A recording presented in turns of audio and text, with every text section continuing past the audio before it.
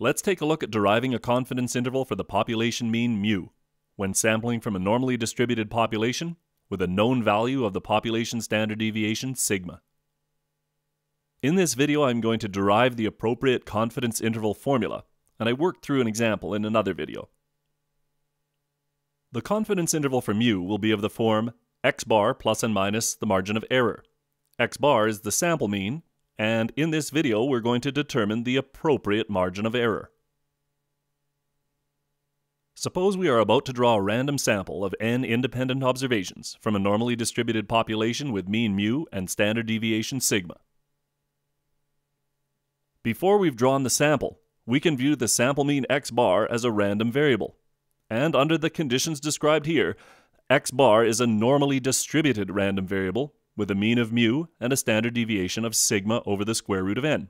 And we've discussed this previously when we talked about the sampling distribution of x bar.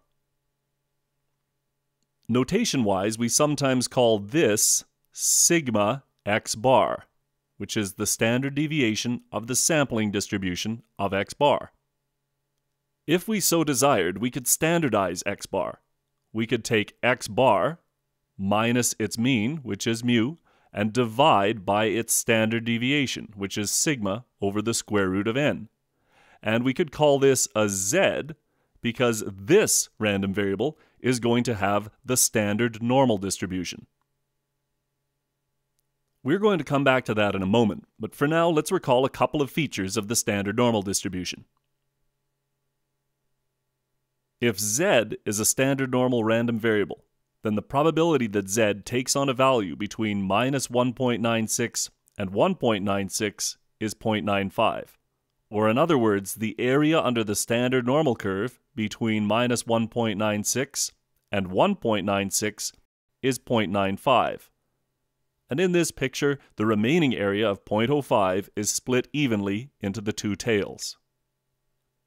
I'm choosing 0.95 here because a 95% confidence level is the most common confidence level chosen. But we can pick any confidence level we like. So to generalize this, the probability that z takes on a value between minus z sub alpha over 2 and z sub alpha over 2 is 1 minus alpha. Or visually, the area under the standard normal curve between minus z sub alpha over 2 and z sub alpha over 2 is 1 minus alpha. And here the remaining bit, alpha, is split evenly into the two tails. Z sub alpha over 2 is the value of z that yields an area to the right of alpha over 2. As an example, going back to this other picture for a minute, we would say that alpha is 0.05 and alpha over 2 is 0.025.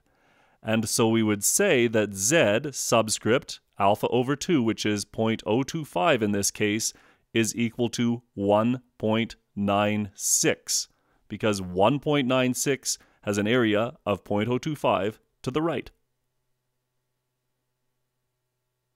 But recall that x bar minus mu over sigma over the square root of n has the standard normal distribution, and I called this z because it had the standard normal distribution. So I can take this quantity and sub it in to this equation.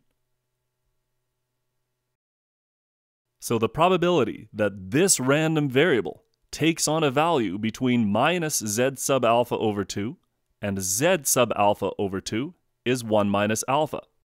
But what I'm trying to get is a confidence interval for mu. So I'm going to use a little algebra to isolate mu. I'm going to let you verify for yourself that when we do isolate mu, this is what we end up with.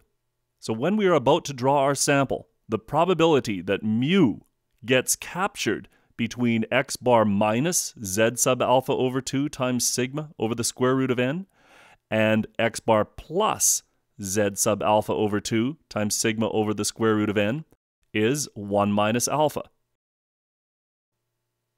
An important point to note here is that x bar is the random variable. Mu is a fixed, unknown quantity that we are trying to estimate, Any variability is due to the fact that the sample mean is a random variable. And when we do get our sample, the sample mean is going to take on a value. And we are going to call this quantity the lower bound of the confidence interval, and this quantity the upper bound of the confidence interval. And that confidence interval is going to have a confidence level of 1 minus alpha, which we often express as a percentage. To summarize, a 1 minus alpha times 100% confidence interval for mu is given by the sample mean plus and minus this margin of error that we derived above. And for example, suppose we wanted a 95% confidence interval. That would mean that alpha is 0.05 and the z sub 0.025, which we looked at earlier, would be 1.96. So a 95% confidence interval is x bar plus and minus 1.96 times sigma over the square root of n. Recall that sigma over the square root of n is the standard deviation of the sampling distribution of x bar. This video is about deriving the appropriate confidence interval formula.